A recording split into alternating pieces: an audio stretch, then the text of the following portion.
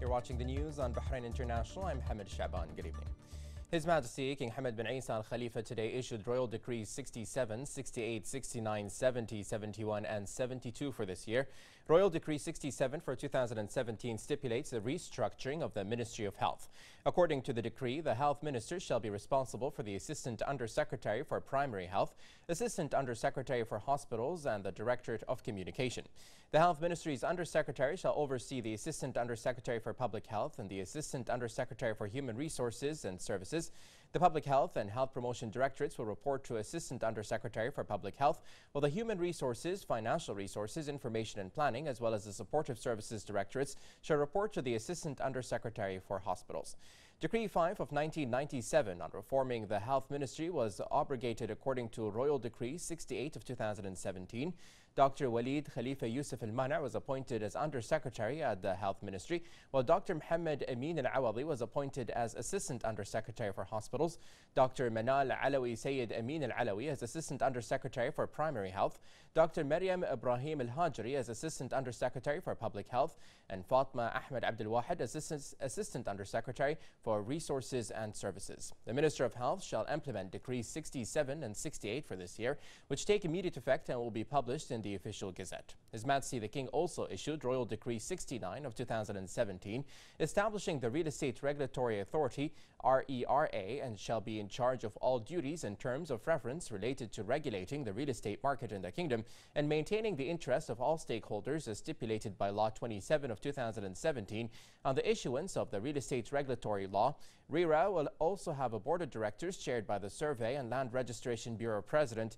RERA board members include the Minister of Works, Municipalities Affairs and Urban Planning, Minister of Industry, Commerce and Tourism, RERA's Chief Executive Officer, SLRB's Land Registration Director General, and SLRB's Survey Director General. The panel also includes representatives from the Economic Development Board, the EDB, the Bahrain Chamber of Commerce and Industry, the BCCI, the Central Bank of Bahrain, the CBB, the Bahrain Property Development Association, the Bahrain Real Estate Association, and the private real estate sector as members for a 4-year term. According to the Royal Decree 70 of 2017, Sheikh Mohammed bin Khalifa bin Abdullah Al Khalifa was appointed as Chief Executive Officer of the Real Estate Regulatory Authority with the rank of Undersecretary. The First Deputy Prime Minister shall implement Decrees 69 and 70 of 2017, which take immediate effect and will be published in the Official Gazette. His Majesty the King also issued Royal Decrees 71 and 72 for this year, reappointing Dr. Jawahar Shaheen Al-Mudhaki as Chief Executive Officer of the Education and Training Quality Authority, the BQA, and Osama Abdullah Al-Absi as a Chief Executive Officer of the Labour Market Regulatory Authority. His Majesty King Hamad bin Isa Al Khalifa chaired the cabinet meeting today at Ghlibia Palace. His Majesty affirmed that countering terrorism is a priority and that Bahrain will remain as a country of security and stability and will resolutely confront all acts that aim to destabilize its security and stability, noting that the kingdom is open to tourists and visitors. He directed the bodies concerned to take necessary measures that prevent the exploitation of this openness to threaten the kingdom's security and stability through tightening the measures of entry and residency in the kingdom in light of the current security requirements.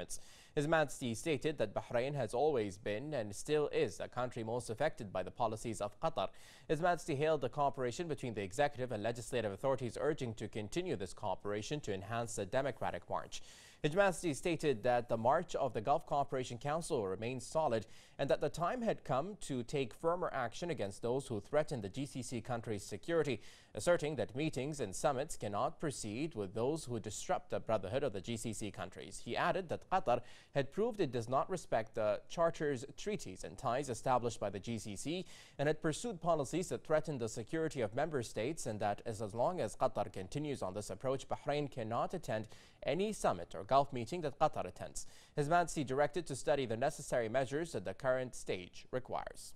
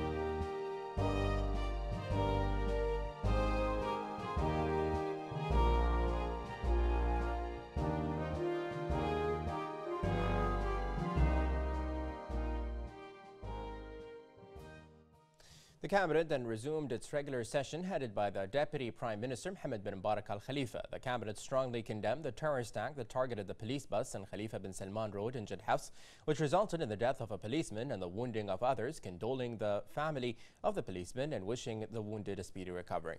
The members affirmed that the government will pursue terrorists and will deal with their cowardly actions, commending the sacrifices of the security officers and their efforts of maintaining security and stability. The cabinet emphasized that the kingdom will continue to implement development programs and plans that target various advancement fields, which positively reflect the citizens' lifestyles, asserting the government's keenness to complete development projects. The cabinet also noted the importance of vital projects under implementation. The cabinet congratulated the Kingdom of Saudi Arabia on launching the project. The cabinet also approved the measures taken by the Spanish government on the unity of the country, affirming the kingdom's support to the unity against secession. Under the directives of His Royal Highness the Prime Minister, Prince Khalifa bin Salman Al Khalifa, the cabinet approved to allow global foreign companies to own 100% of commercial activities in accordance with the terms and conditions set by the draft proposal approved by the cabinet in order to attract more investments and make the kingdom an international center for the distribution, sale and re-export of international products. The cabinet approved transfer of medical examination services for foreign workers to the private sector and approved the draft law issued by the Ministry of Health on the organization of medical examination for expatriates. The cabinet approved to cancel 73 clauses for services rendered by ports and maritime navigation affairs to carry out marine services activities and the amendment of 65 other clauses, and appointed the Ministry of Transportation and Telecommunications to issue a ports and maritime navigation affairs fee. The council expressed dissatisfaction with the economic policies in Bahrain and the achieved advances infrastructure capable of attracting foreign investment reflected in the economic indicators recorded in the second quarter of 2017, most notably the growth of GDP by 3.3% compared to the same period in 2016. The cabinet approved a draft law ratifying an air services agreement between the government of Bahrain and Malaysia and referred it to the legislative authority. The cabinet referred to the Council of Representatives two draft laws on the amendment of 2012 child law. The cabinet welcomed the final communique of the meeting of the foreign ministers and heads of general staff of the member states of the coalition, which was held in Riyadh, and stressed Bahrain's support of Kingdom of Saudi Arabia's safety and security and its support of legitimacy in Yemen. The cabinet welcomed the resulting of the meeting of the ministers of information of the anti-terrorism countries recently held in Bahrain and its importance in promoting joint media work. The cabinet noted the results of the annual meeting of the World Bank Group and the International Monetary Fund, the IMF, and the accompanying activities. The representative of His Majesty the King for Charity Works and Youth Affairs, Chairman of the Supreme Council for Youth and Sports and President of the Bahrain Olympic Committee, His Highness Sheikh Nasser bin Hamad Al Khalifa, inaugurated the Hamad Town Model Youth Center, which was established by the Ministry of Youth and Sports Affairs. Present were the Minister of Youth and Sports Affairs, Hisham bin Mohammed Al Jodar, a number of officials, members of the Shura and Representative Councils, governors and invitees. His Highness unveiled a memorial plaque to mark the official opening of the Hamad Town Model Youth Center, which was built under the directives of His Majesty King Hamad bin Isa Al Khalifa to build 4 model youth centers in the kingdom's governorates. Sheikh Nasser affirmed that the Hamad Town Model Youth Center is part of a package of projects adopted by the Kingdom of Bahrain to develop the infrastructure of the youth and sports movement, in addition to achieving the Sustainable Development Goals adopted by the United Nations. He stated that the center realizes a set of objectives, including the achievement of gender equality through the inclusion of special facilities for girls in accordance with the customs of the Bahraini community, through which they can practice various programs in line with their preferences and hobbies. His Highness added that the center also uses clean energy through eco-friendly building materials and efficient use of energy and technology to encourage investment in energy infrastructure and clean energy technology. The center also fulfills the goal of sustainable cities and communities, promoting modern urbanization and city management. He noted that the Supreme Council for Youth and Sports has prioritized the issues of upgrading youth centers in line with the directives of His Majesty the King to include youth in the development process. Sheikh Nasser pointed out that the Supreme Council for Youth and Sports has built an integrated system of modern facilities capable of embracing Bahraini youth, praising the efforts of Minister Al Jodar and the ministry's members. The center includes a rooftop soccer field, a multi-purpose gymnasium, a semi-Olympic swimming pool, and a health club, among other facilities. The company began with national anthem, followed by the recital of verses of Holy Quran. A film was screened after the youth about the youth center. His Highness Sheikh Nasser received a commemorative gift from the Youth and Sports Affairs Minister. The first deputy president of the Supreme Council for Youth and Sports and president of the Bahrain Athletics Association, His Highness Sheikh Khalid bin Hamad Al Khalifa, received today the editor-in-chief of the Al Watan newspaper, Yusuf Al bin Khalil, who presented his book to His Highness entitled Red Ambition. His Highness praised the efforts of the Al bin Khalil in supporting the media and culture movement in the kingdom. He stated that the book reflected the author's experience in political media and journalism. His Highness added that the book promoted the culture of research and writing. His Highness directed to present the book in a number of educational institutions and universities in particular. Sheikh Khalid wished the author further success. For his part, Al bin Khalil expressed thanks and appreciation to His Highness, affirming that he will continue to exert more efforts to enrich national media and culture.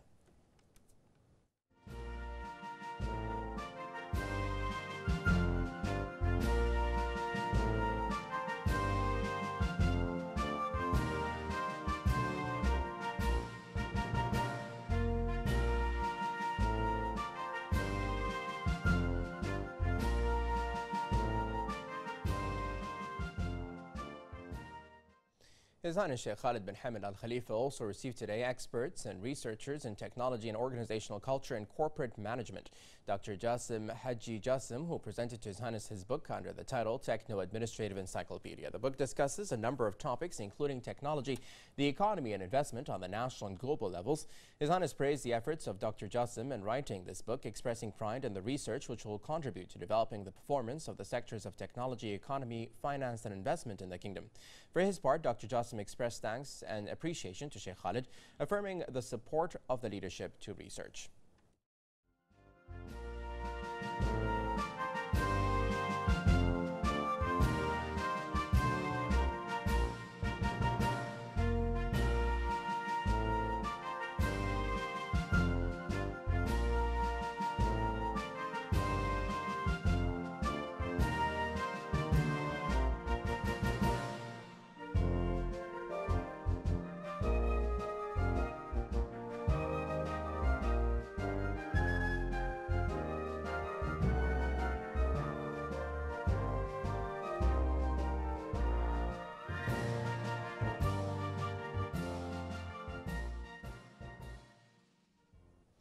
The first deputy president of the Supreme Council for Youth and Sports and honorary president of the Bahrain Sports Federation for Disabilities, His Highness Sheikh Khalid bin Hamad Al Khalifa, visited yesterday the headquarters of Friendship Society for the Blind.